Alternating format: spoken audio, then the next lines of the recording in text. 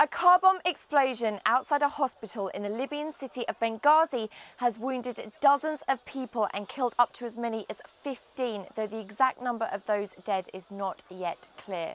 It is believed to be the first such attack to target civilians since the death of the former leader Colonel Gaddafi more than a year and a half ago. It might be the first bomb to target civilians specifically, but there have been a number of attacks on diplomatic targets. There was a fatal attack on the US Embassy in Benghazi last September in which the US Ambassador Chris Stevens was killed. And more recently, there was a car bomb attack outside the French Embassy in the capital of Tripoli. But such attacks are just one of the many problems facing Libya in the difficult transition between bloody revolution and a peaceful democracy. There's also a growing Islamist movement in the country, fueled in part by fighters fleeing from northern Mali. The groups who were ejected from Timbuktu by the French-led war have now crossed the Sahara Desert and entered several North African countries, including Libya. Combined with the ultra-Salafist groups who were blamed for the attack on the US Embassy, they've been destroying ancient Sufi shrines, harassing women and intimidating civilians. And then there's the power of the armed militias.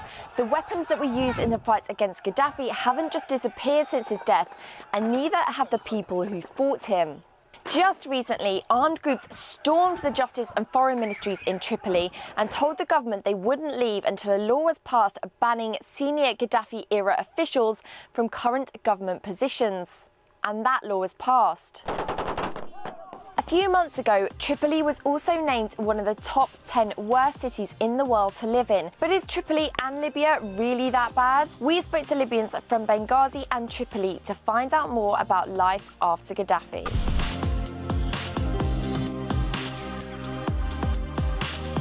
Life in general is back to normal, almost. We're back to our works, back to our business, back to daily life. The security situation is not great, not at all. The power is actually to the people who've got the weapons at the moment.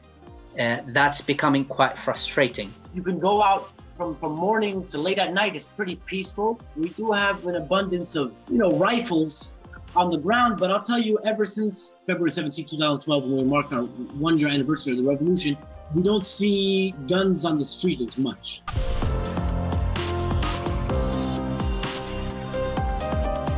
We can't deny that there are some extremists, but we don't see their effects daily in the streets. Lots of the Islamist groups have joined the normal democracy process. I don't see their threats. Even the Ansar Sharia, which people think they're some of them are part of Al-Qaeda.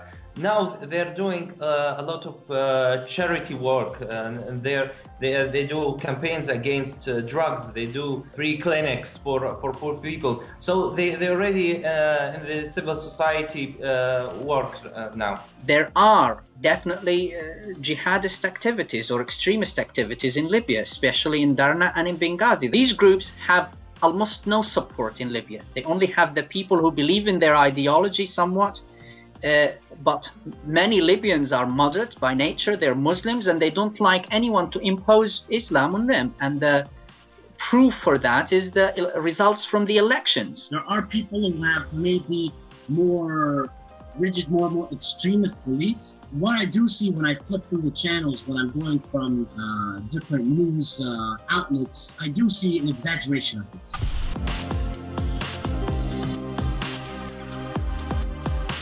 The French Revolution took more than 10 years for the country to settle down. From what I see, what's happening right now is very normal because we had an armed revolution. There is obviously the expectations of the ordinary Libyans are high, and it's only expected in a transitional period. They're expecting a lot, and especially after the collapse of a regime, they expect a lot of things to improve. But naturally, these improvements are not going to come overnight. They're not going to happen. It will take years for things to start actually improve.